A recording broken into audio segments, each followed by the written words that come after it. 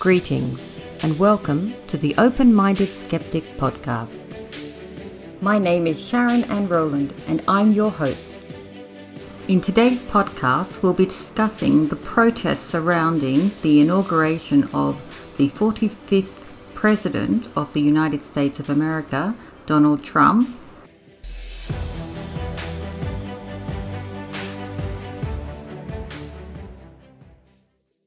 On January the 20th, 2017, the 45th President, Donald Trump, whoever thought we'd be saying that, and the 48th Vice President, Mike Pence, took the oath of office. The oath of office of the President of the United States is the oath of affirmation that the President of the United States takes after assuming the presidency, but before carrying out any duties of the office. A large number of protests were planned in connection with the inauguration of Donald Trump. Security preparation for Trump's inauguration gathered nearly 28,000, that's a lot, security personnel to participate in Washington, D.C. The vast majority of protesters, several thousand in all, were peaceful. However, many violent acts such as property destruction did occur. Now, there seem to be two main areas where the violent kind of protesting occurred. There was in Washington, D.C. at the inauguration or around, and also in California. Now, anyone that follows US politics will know that California is like this hotbed of leftist, fascist, socialist Democrats. And not that I want to insult everybody in California, Bobby, but they do seem to be the most verbal. And that's also where Hollywood is. And unfortunately, they have a rather large microphone, having Hollywood there. So a lot of the protests and a lot of the kind of, I suppose you say, the anti-Trump kind of propaganda does come out of that area. Now, in Washington, D.C., there was the deplorable held the night prior to the inauguration. And so that was January the 19th. And the deplorables basically gathered outside the National Press Building in Washington, D.C., where the ball was held. And several protesters threw debris at attendees, hitting one man in the head. Police responded with tear gas and pepper spray, scattered the crowd.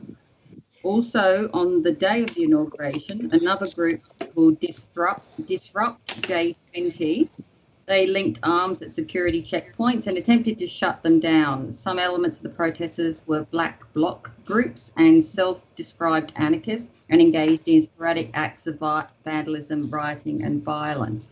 So basically they tried to block anyone coming to the parade, you know. There was also other protesters, about 100 of them, and they were all in black. So a lot of people think they may actually be the group that's now known as Antifa.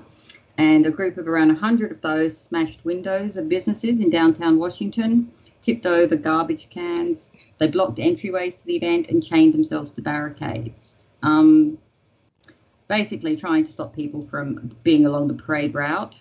And they basically gathered at designated spots, waved signs and chanted anti-Trump slogans during it.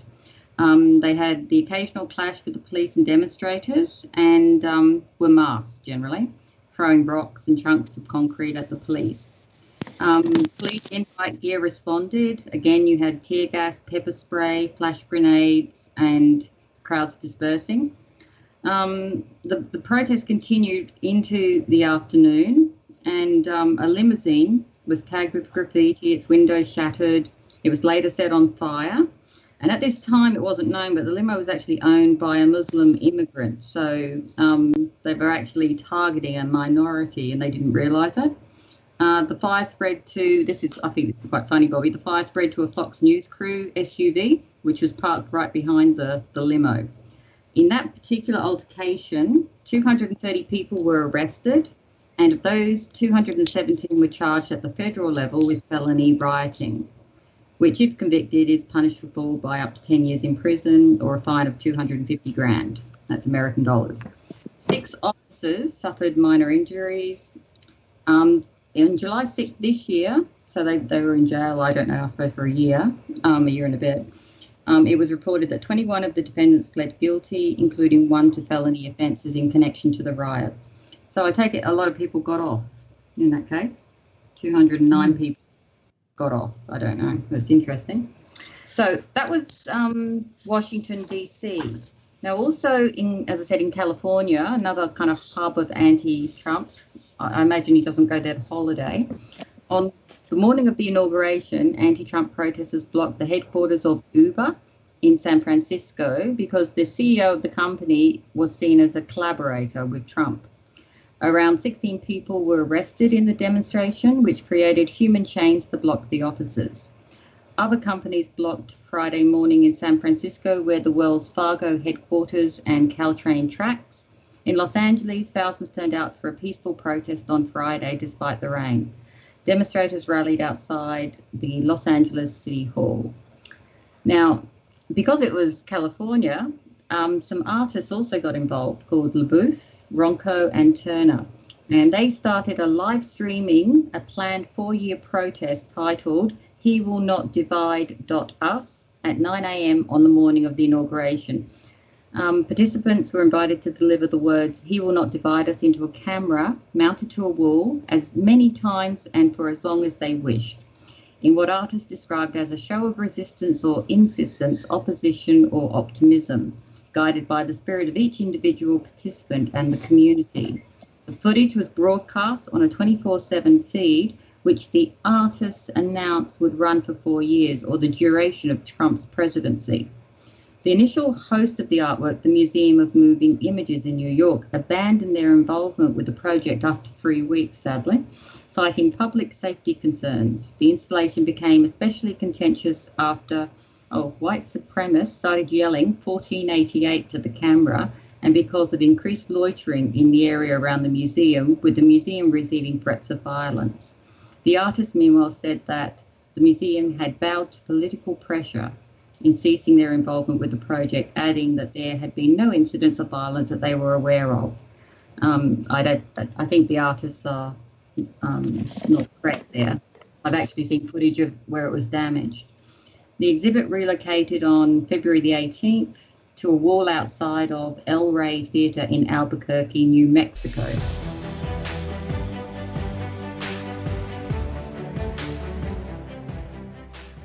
Sheila, do you think the protesters should have protested at all on Inauguration Day? Or should they have, seen that as, it's Inauguration Day, let's just suck it up and let him have his day?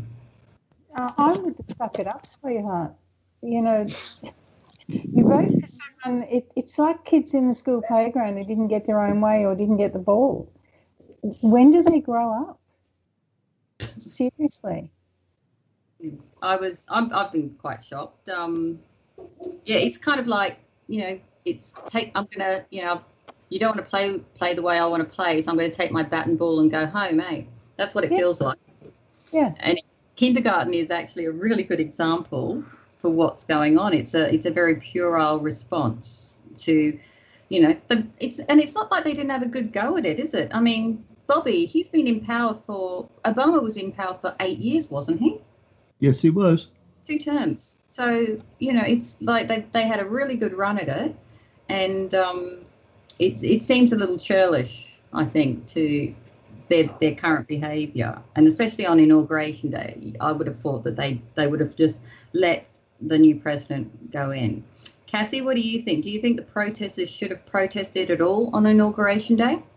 I believe I'm going to differ. I believe it's a good time to really state an opinion because the issue is so live, but I don't agree with how they went about it. Like, there's nothing hurting just saying, I don't like what's happened, but the fact that it got so violent and so pushy, I do not agree with that. It's okay to have an opinion, but it's not okay to be forceful with your opinions. So I think, most people who are protest when the issue is on fire, like when it's hyped and all that kind of stuff. So I'm not surprised that they chose that day. But I think if they just came with signs and just said they didn't agree, and maybe they should have just left it there and just looked at what happened and just taken in if just, it should be an educational thing. That's what protests, we'd like to see what happened with protests, not going worse than being pushy. Good protesters don't push, they just educate. That's in my opinion. So I can understand why they chose that day to say what they needed to say. Yes, no, I know where you're going, and I agree. I don't think, I think there's a question coming up too about the violence versus being more of a Gandhi approach, I suppose. Amanda, what do you think? Do you think the protesters should have protested on Inauguration Day? Yeah, I do. And I have to sort of say with Kassi, I do agree that it's a good day to do it, because at the end of the day, if you're going to, again, it's that freedom of speech. It's that freedom of expressing your opinion. So on that day when he's going to be sworn in, yeah, okay, that's a good day to do it, because it is, it's no use doing it after he's done it. And I understand that he was already voted in. But, on his inauguration day, yeah, I don't agree with the violence myself either. But then in saying that too, I tend to agree with Sheila as well in the fact that you've already opened the gate, the horse has already run. So therefore, you're sort of really achieving nothing with that protest. You're really just causing a lot of chaos and mayhem when there was really no need to. He had already been voted in by the public, and this was the formality of what he was going through. So yeah, pretty much suck it up and enjoy the day for the fact that you're undergoing a new chapter in America's history. Exactly. And Bobby, do you think the protesters should have protested President Trump on Inauguration Day? I believe that, Americans have the right to protest peacefully, and it doesn't really matter what day they choose, whether it's inappropriate or not. That's a right we want to protect. And I believe that, they are whittling it away sometimes, where they make you get a permit and they say you can't protest here, you got to protest over there. So there's some of that going on, which I don't like, because we want to preserve that right to protest peacefully. But a lot of these, or most of these you mentioned, they turn out not peacefully. And I believe that a lot of this is caused by paid agitators that are brought in. And these are the guys with the ski masks over their face that are breaking the windows and all that stuff.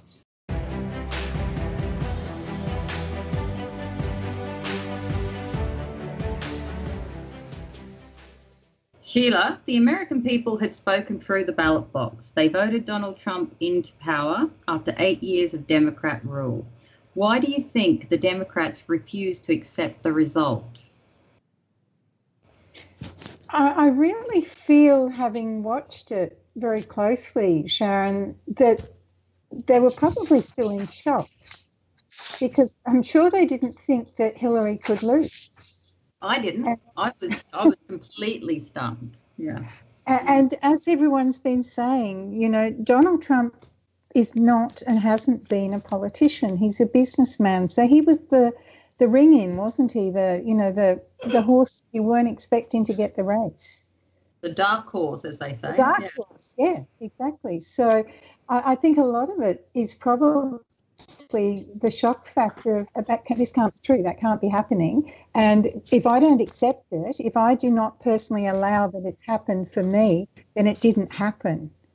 And it's that bury your head in the sand or in a paper bag or something, I think, for a lot of it. And we see that horse race again if we think blinkered. Some people are so blinkered to what they believe is right that they can't see anything outside of that belief. I agree. I actually think, after dealing with a few people, I do a bit of online commentary, and I can't post anything without being trolled. And it's not even like what I'm posting is factual, and I still get trolled. And to me, that means that these people, in a way, are delusional. I mean, they're just not willing to face reality. Yeah. Okay, Kassi, why do you think the Democrats refuse to accept the result? I agree with Sheila too, because I remember watching the election and was a big surprise that Trump actually came forth. But I can understand it in a way, because Hillary did a few things that weren't quite kosher. So I can understand why people just sort of turned off Hillary and maybe gone to Trump. But I guess it's just a big change, because the Democrats have been in for a long time, and it's just to think that someone who is like Donald Trump and not as educated as politicians in more maybe political way has just come in and overturned things. And I think it's just that big change and shift in consciousness about who rules America now. I think it's hard for them to fathom that someone like Trump could actually win over someone like Hillary, if that makes sense. No, look, that is actually, I think that's actually a key point. What you're talking about there is class. And I think a lot of the people that vote Democrat feel like they're more elite in society, or they're a bit more cultured, they're a bit more educated. And what actually happened was everyone who lived in these places like California and that feel that they're, better than the average farmer or southern person, basically was stunned that the rest of the country actually had the audacity to vote in someone like Trump. But I'm sure Bobby will agree. I think they're afraid of him. They're very afraid of him because he's not one of the, good old boys in the Congress. He's an outsider. He's got a lot of money. He can't be bribed easily. He knows what the hell is going on. He's got probably a lot of dirt on all of them, and they're all dirty except for just a couple. And everybody knows, well, not everybody, but a lot of people know that the voting machines are a freaking joke. They're not secure. There's no paper trail. They're ridiculous. If you want to do it right, you could do it on the internet with, secure, give people secure tokens or something. It's a joke. It's easily hacked. And so everybody expected Hillary to win, for all those reasons. It's easy to hack. And they were shocked when she didn't win. And Trump won. And Trump scares the hell out of them because he knows what's going on. He can ruin all of them if he wants to. And a lot of them are resigning or saying that they're not going to run next time. They're going to pursue other interests. They're stepping down. So I think there's, Trump is backed by, I believe, the white hat cabal. And there's a war going on between the white hats and the black hats in the deep state. And I believe that, Trump is their man. They went and asked him to run. And they explained everything to him, and he agreed to do it. He doesn't have to do this. He doesn't need it. He's got tons of money. He could be doing something a lot more fun than what the hell he's doing. So sounds like he did a lot of fun things too. It's all coming out. So that's what I believe. It's the only thing I'd like to add, because I think you've all had excellent points there, is I think the fact that he was probably the first person that ran that couldn't be bought because he had his own money. He didn't need to, go cap in hand to, the George Soroses of the world and people of that, with the money to actually get him made. So he's not had to sell out. And I think there isn't a politician anywhere that I can identify except for Trump that has had the money to actually just take the presidency without having to make promises left, right, and center. And I think that's a lot of the reason why he's been able to actually do things that are correct and actually fulfill his promises. I think a lot of these guys make promises, they get into power, and then the people that have got them into power basically sidle up to them and say, okay, now you're in power, it's payback time.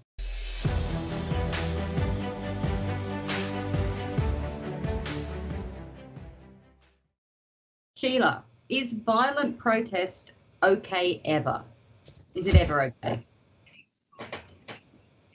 That's a tough one, Sharon.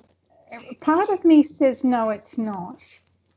And yet there's a very small part, I suppose, that says if it's an end, you know, there's absolutely no other option, then maybe I would consider it. I've lived through protests as a child, you know, armed guards, 6 o'clock curfews, stuff like that overseas. So it's something that I was familiar with growing up, and then came to Australia and didn't have any of that. So but it's also the same as is protest in any ever okay. So, you know, do we protest within the home? Do we protest within society?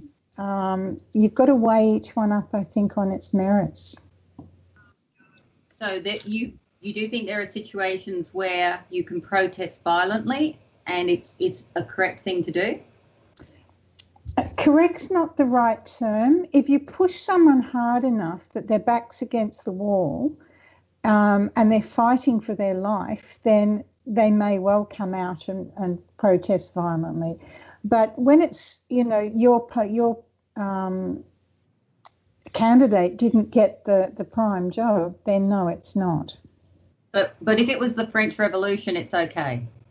Well, if it was the French Revolution, I'd be on the side of the revolutionaries. That's why I'm with Revolution Radio. Exactly. So basically, if like Marie, what's her name? Marie Antoinette, it's basically just told you all to eat cake because you've got nothing to eat. It's that in that situation, yes, we can chop a head off. But if it's just you lost the election, then go, you know, suck it up type thing. Is that what we're saying? Yeah. Okay. So everyone note, keep away from Sheila on your notes. And on to Kassi. Kassi, is violent protest okay ever? I was thinking no until I was listening to Sheila. I believe once, I'm not saying that it's right, but I think like once the fighting happens, the actual idea gets lost.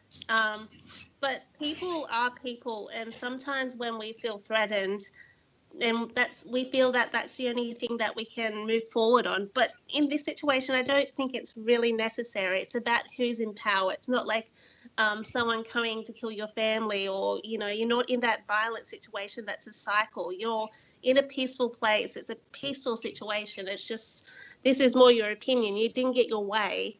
So therefore you shouldn't have to fight for it. I think that's just a very immature to do if all you're protesting about is you didn't get your way. But if it's about your lifestyle and your health, or if your country's being threatened, I absolutely agree with Sheila. Sometimes you need to push a little bit harder. But in this situation, no, there shouldn't have been any violence at all. Yes. Okay, Amanda Jean, what do you think? Is violent protest ever okay? I think the moment you go a violent protest, you're losing the message anyway. You know, you're going to be, at the end of the day, with a protest, you're trying to give across a positive message. You're trying to give across, as Kassi said earlier, an education, you know. So if you're rioting or becoming violent in a protest, then you kind of, unless you're protesting that, you know, the basic, well, no, I don't. I just can't see a protest where violence is going to solve it. Bobby, is violent protest ever okay? I don't believe it's okay ever, because, you know, in my opinion, the idea of protest is just to get a number of people out there to show, you know, how many people are backing this particular opinion that this group has. And that's all I'm seeing it as, you know, a show of numbers. So, but the interesting thing I was thinking about was when the American Patriots threw the bales of tea into Boston Harbor, was that a violent protest because there was property damage? Probably, yeah. There's probably I'd agree that would be seen as violent. But what I don't like about these protests is how they cover their faces. It's the same as when you're on social media and someone doesn't have their face visible or their profile semi-open. And I think that is awful. I think if you're willing to say crappy things to people on social media, I should be able to go check you out and see, you know, what you look like, or find out where you're from. So, like, if you're talking about Russia or something, then I should be able to go and make sure you're actually from Russia and not, you know, and not from, you know, a member of the FBI or somebody like that instead. Sorry, that's a bit of a joke at the moment. Okay, so I agree with, I think, Amanda and Bobby then. I don't think there is ever a reason to get violent. But then I grew up in England, and I remember being quite touched when I learned about Gandhi and how he protested in India. And basically, they all just sat down and prayed and meditated. And the British didn't know what to do when they saw, you know, because he wasn't being violent.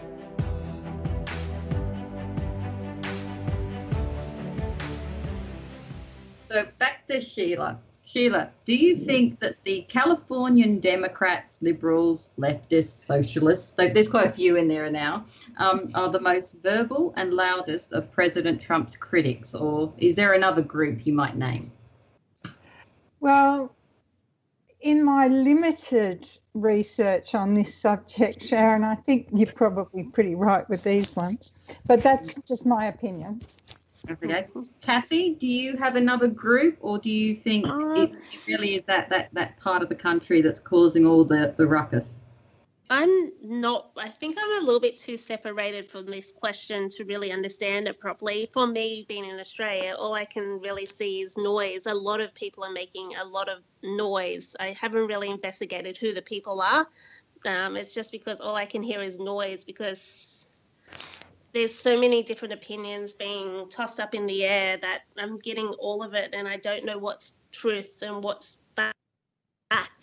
Just being in Australia, we can see what's on the media back home. It is interesting, isn't it? I'm quite into the US. I spend more time on the US sites than the Australians, because Australian politics is boring. Do you not agree? No. Oh yes, yes. Seriously, we need a Trump. We need an Aussie Trump, because although, do you know who I thought about it the other day? You know who would make a really good one? The guy from the bush, not the one that just had the baby illegitimately. You know that one. The other one. What's his name? Warwick Capper? Is that it? No. He's a footy star. You'll know who I mean. I can't think of his name at the moment. He's always defending the bush. Quite an old guy. He's in the North Queensland sector. Oh cripes, what's his name? Yeah, it'll come to us crazy. Anyway. Yeah, he's a crazy old guy. Exactly. You know, I can see him being our Aussie Trump. So, and I much prefer someone like him to like a Pauline, wouldn't you ladies? So yes. Bob Catter. That's it, Bob Catter. That's He'd be brilliant. Bob Catter for president. That's it. Oh, Prime Minister. We don't have president, Bob. We have a PM. So, okay. So, Bobby, who do you think that the Californian Democrats, liberals, democratic socialists are the most verbal and loudest of the president's critics? Yes, I do. Because California has always been, pretty liberal, at least Southern California. Like when you start going up north where the farmers are and stuff like that, that's why I think, California is talking about splitting into 3 states, because, most of the people are in Southern California and they're very liberal or communist. But yeah, I think they're starting a lot of trouble. And but I do believe that, this is all fueled by the media. In California, you got movies and TV, but, in New York, you've got the news. And, I believe that all this is fueled by the news. It just keeps pumping the people up, making them do this stuff. And, if things were treated fairly, if Trump was treated fairly, things would settle down, I believe.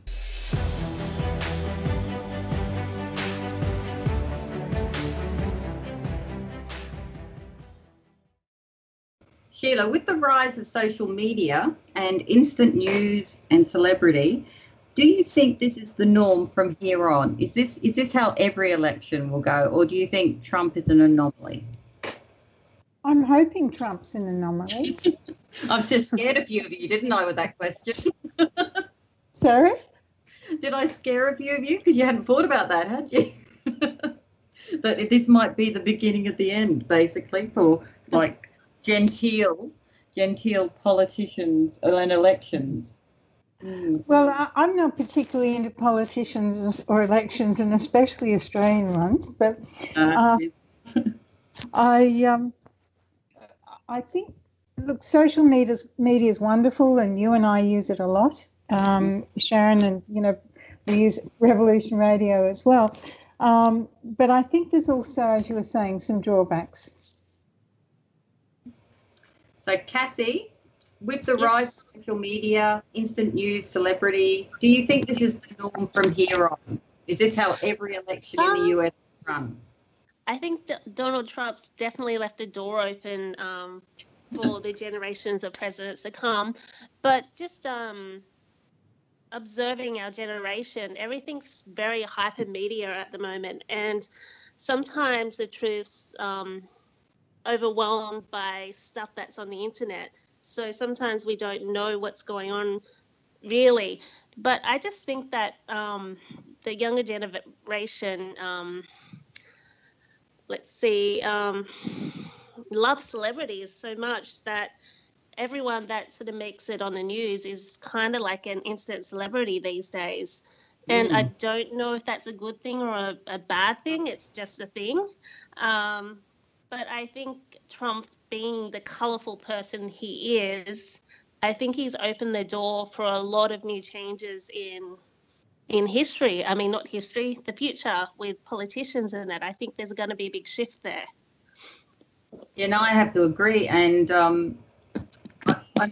I also think a lot of the reason he's done as well as he has is when he was doing the reality TV, America got to know him as that persona and as that powerful kind of businessman. So I think him being on TV, and I think he was on TV for a good 10 years, wasn't he, doing that reality show, Bobby? I don't know what it was, how long. It felt like he was always on TV.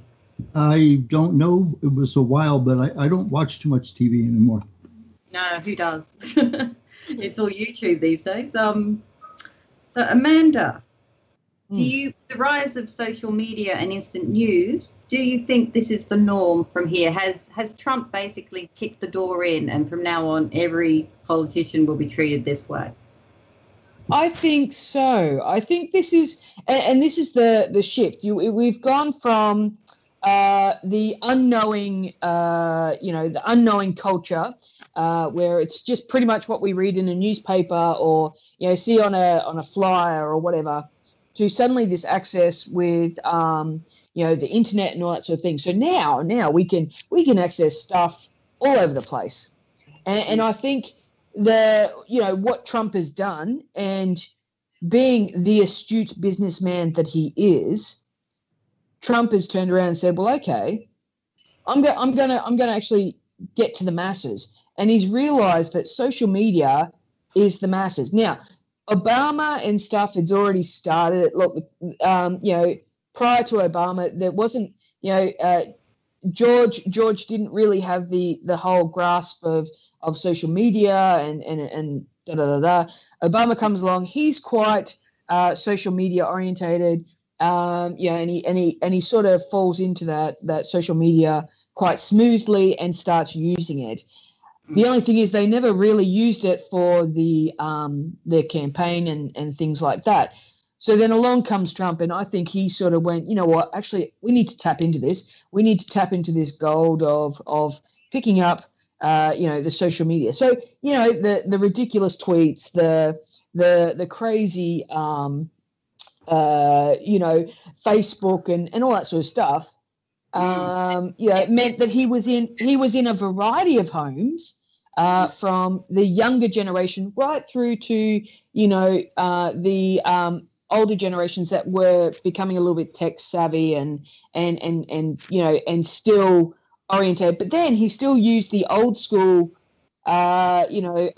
things of paper and all that sort of stuff to get his message out as well. Yeah. Do you know what I think he did?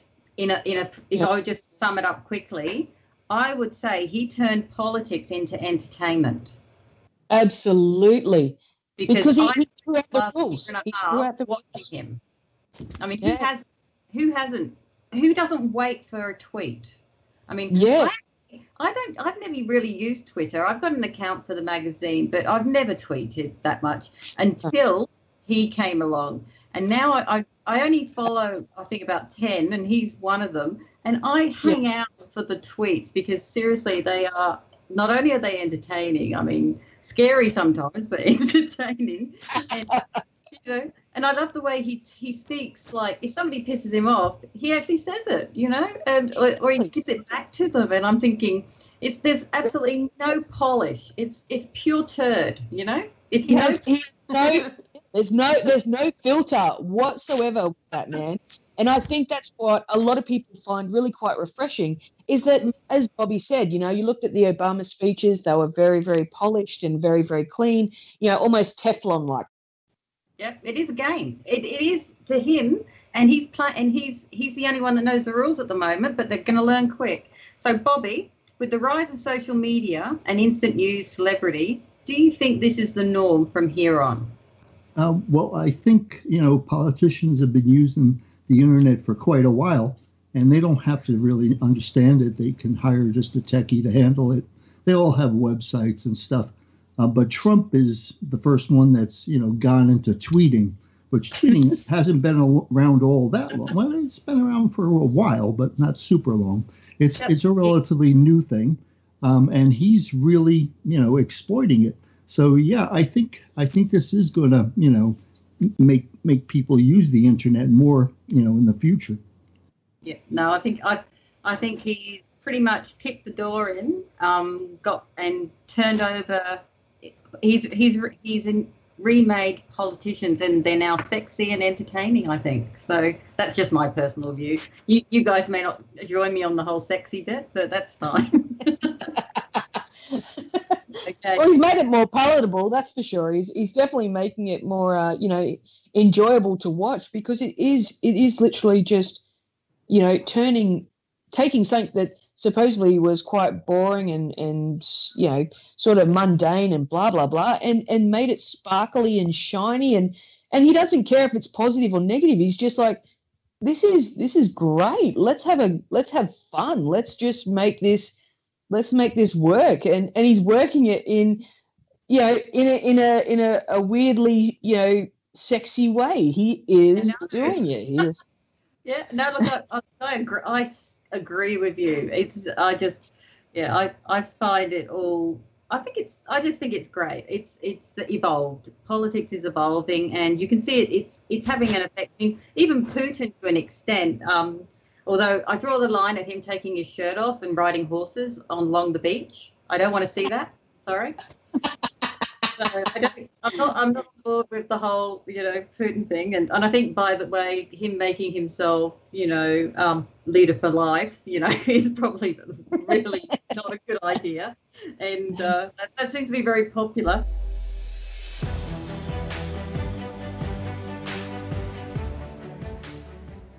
Well, that's all for our podcast. Thanks for listening, and remember, if you want to support what we do, then share, subscribe, and leave a positive review over on iTunes for the open-minded skeptic. My team and I look forward to entertaining you once again in our next podcast.